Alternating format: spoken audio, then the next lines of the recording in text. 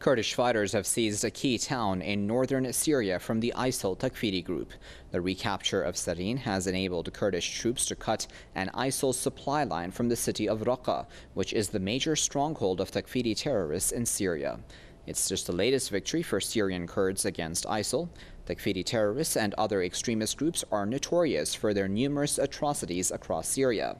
This has prompted many Syrians, including Kurds, to voluntarily take up arms to push terrorists out of the country.